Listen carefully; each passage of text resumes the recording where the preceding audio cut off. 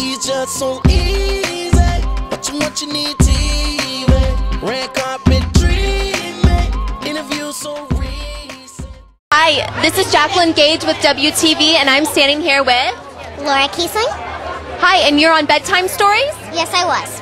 Wow, how is that going for you? It's been really good. It was actually 2 years ago, and it was my first film, so it was actually really exciting.